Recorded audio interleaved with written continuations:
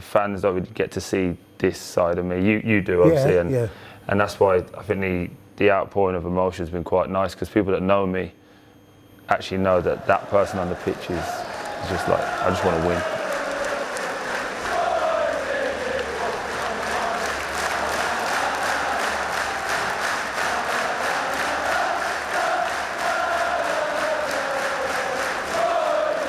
Since they did the new stand, this was always your corner, right? What made you choose this, first of all? Honestly, because of the space. You could just put your bag in here, because we didn't have these to start with. And compared to other dressing rooms, this is a big space, right? Isn't it? I mean, lovely. When they did the stand, it was still in the Championship. I know there was a bit of input about what people wanted from the dressing room, but this is a decent size. No, it's really, really nice. And also, I think when you start looking back to what we had when we started, I remember we used to come in here when Malky was the manager, and you'd watch the football on the big screen in the old dressing rooms. You remember, and when you weren't playing, or we trained there, you used to play, get dressed in the old dressing room. It was all wooden, and that was further along. You don't recall, right? It wasn't on halfway either. No, it was down there, and you had to walk down. There's a few bottles of stuff being launched around here back at the end of April with promotion. And this come alive in here, didn't it? This was probably one of the best moments in this dressing room since they've been built. No, I definitely agree. I think from a personal note, we spoke about it afterwards. I was really felt like I was on the fringes of it. Obviously, there's games you can look back and, oh, you contributed, you scored, or assisted, or whatever it might have been, but the run-ins when it really matters, and all the boys dug in. What I love about this group is, especially with the gaffer, what he's done is to get a circle just before you come out. So captain, or the captain on the day, sorry, will speak. So 30 seconds before you go out, we all get in, physios, the lot, it's all of us. And ultimately in that, it's all of us versus everybody. Because if we have a bad game, fans are entitled to boo, so you have to take it and all of us have to stick together. So we normally have a little chat, and then as soon as that whistle goes, we're ready to go. Well, let's have you walk out of that tunnel. Just so you get to do that. And I was about to say, if you said one last time, I think I might have. Tears would have just went like that then. Let's just do that, and you can perhaps talk people through how that feels on a match day. Genuinely, what point do you hear the crowd are conscious it's show time?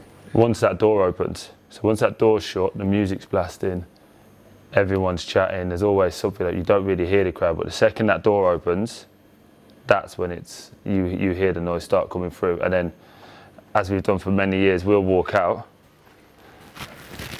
refs are here, do your normal get up, and we stand ready to go. And then that's where I normally catch eyes with you, and you'll go like ready, or you'll normally give me a bit of stick, to be fair. Try to. But just catch eyes with you, know it's game time, and then for me, as soon as I walk past that line, it's game time.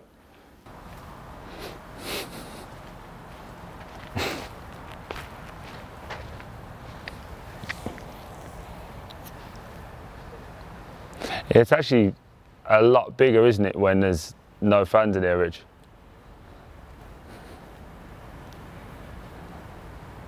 Feels small normally when you're playing. So I literally do that walk, and I'm going over there, and my family's in 2 and 3. I try and walk here, talk to the mascot, make sure he or her has had a good time. And then I catch eyes with them, and then nobody else matters. It's like the one bit of freedom. It's perfect. Come on, we're going Ipswich. Oh, the old chip. Yeah, just inside it. Just because the back pass was from there, I'm just trying to think how far.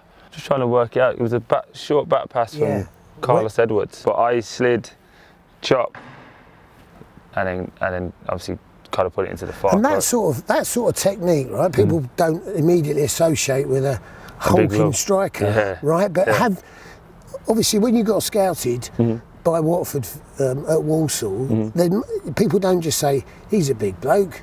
Yeah, and he can. My game was never actually about being a big bloke, believe it or not. I used to be a midfielder, so I actually enjoyed passing it, and probably why my assists are quite high as well, because I'm always, my first thought is to give it to somebody else more than to actually be a goal scorer in number 9, like your Lufas, who are natural goal scorers, your Igalos. So I've got that feel about it, but when I was at Walsall, I scored a lot of goals playing on the shoulder and getting into them. But I always had this feeling that when I was stepping up through the leagues, I just needed to get bigger. It's a different time, wasn't it then? The Championship was proper Championship, shall we say. So when Gianfranco Zola became coach, how much did you feed off him, and how much did that set about you changing your game? Night and day. Daishi had me and Malky had me to a point where I understood how to play as a striker, properly understood how to play as a Championship striker. Zola then changed me to feel, link-up play, shoot properly, which sounds really mad, but the shorter steps, which I've spoken about before, and enjoy it. There's no, like, I think when you start playing with, now it's a bit different, but when it was very English and British in the sense of a number 9 to number 9 and number 10, like we all had roles within that, and then you get like people off the continent and they're like, no, you can be fluid, you can move off it. And that's why once me and Vidra started playing, it was just like chalk and cheese. We just complement each other so well. Right, we're going to go over to a spot you're familiar with. But when you stand there, yeah. We saw her the semi-final, took a drink of water, slowed it right down, but you've almost become a penalty expert. And, well, only because you keep scoring them, right? Yeah. So when you stand there now, was that Tottenham miss, was that the one that said, I'm never gonna go that was the first time. instep again? No, that was the first time I changed my mind. So these penalties now, yeah, they are a skill though, aren't they? Yeah. People won't think that. People think I just run up and blast it, but believe it or not, I've not hit one full power yet. And that's going to sound really strange because the mind games start from when the whistle blows. So that before the ball's been played, so foul on Sarr. Ball could be anywhere. Yeah, ball's over there. That keeper, if you notice now, is trying to get to the ball first before me. Right. He wants me to take it off him. Little wrestling match. He says a few things to wind me up. And that's when the QPR one we had, I know we ended up losing the game, but while we put it down and there was messing behind me, he's like, you're going down the middle. I know I am. You're going down the middle. I'm going for that square there. Bet you don't stand. And then I hit that square and it's 1-0. That's why you give him a little bit as you go past, because it's like that. What did you say to him? I told you, in a not so nice way, but okay. I told you where it was. I told you where it was going. But that's what it is like. And then I think we played Birmingham actually. And Etheridge, because all of the keepers now know it's going in the middle. Yeah. But you've got to be able to stand. It takes a brave keeper to literally stand and be able to react quick enough for me. That probably goes less than half a second from there to there.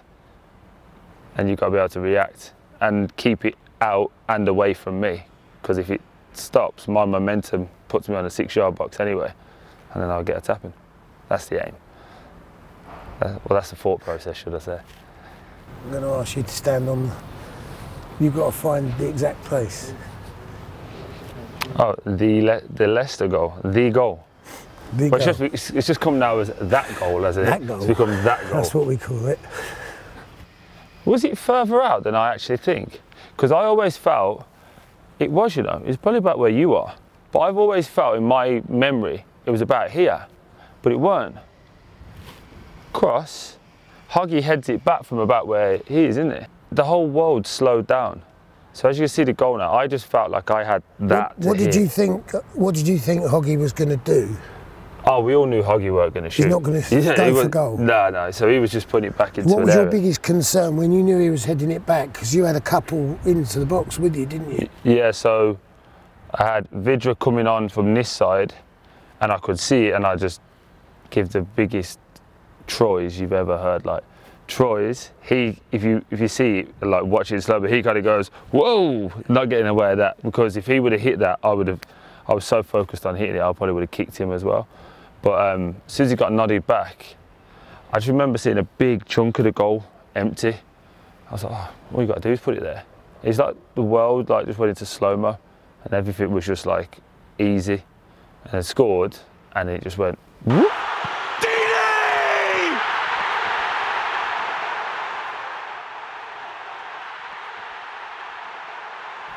Like the whole volcano of noise, and remember it started from there, so the noise kind of built with us, if you remember it back. It kind of was like a wall of noise. The whole place just went up. And that's what I mean, the time went from really slow, in, and I was like, oh, shirt went off over there. Still don't know how I got that shirt back, considering how many people. Someone should have just nicked that. Not, obviously, condoning theft or anything. But as a reasonable souvenir, right?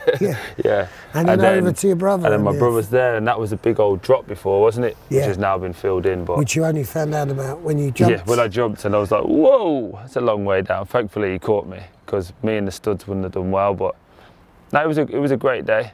And I remember you did a behind the scenes kind of family look as well. Do you remember? And I just saw all the lads. They're just lucky you had someone with the family, like family camp down in that area. And then like, it was trained. I think it was trained on them rather than in them. So it was getting their reactions to the penalty being given. And and then I just thought, like, I've watched it back about 80 times. I see like disc flying over, Justin's going over the stairs. It was like everyone was just like, get down there. It was crazy. And Shorty was there as well, the old announcer. And it's just like, you see like his reaction, and then it makes you remember how old you are when you've been here, and you see those faces and those names, and it's like, oh yeah. Be 10 years soon since that. Since that goal, what you've done for Watford is going to be defined by more than that goal, obviously. But if you had to say one moment that you're most proud of, or that got you most excited, is it a silly question to say, was it that goal? Because I don't know. For me, it's not. For me, it will always be Brighton away. That moment, that whole day of, we're the first kick-off. I remember speaking to you after we played on the Thursday before, and everybody else had played, and we had to beat Forest, and we beat them. We made hard work of it, but then it was just like, this is the game. The pressure's on us now. Win, and then you never know what will happen.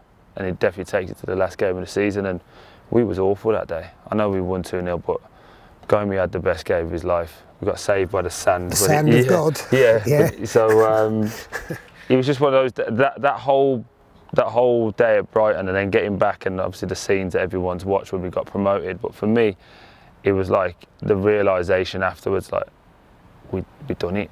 I've never actually said this, there was a moment where I was on the bus. I don't even have this in the book, so this is exclusive. Me and you thing. I got off the bus and I had a Blackberry then, and I went, I'll call my dad. Oh, I can't call my dad. And I just burst into tears. Like, I'm so happy with the emotion. I was drained, and I was like, I'll call my dad, because he's the one who taught me how to play football. He's like, oh, Dad, can't call my dad. And then that's why that day was just like so special to me as well, because it's just everything that those people sacrificed for me to be the person I am today. I couldn't even celebrate with them, so that was for them. How do you feel? I'm gutted, mate. I'll be honest, I'm gutted, but all good things come to an end. I don't believe this is the end of me and Watford. I believe this is the end of my footballing career with Watford. And I've had a great time.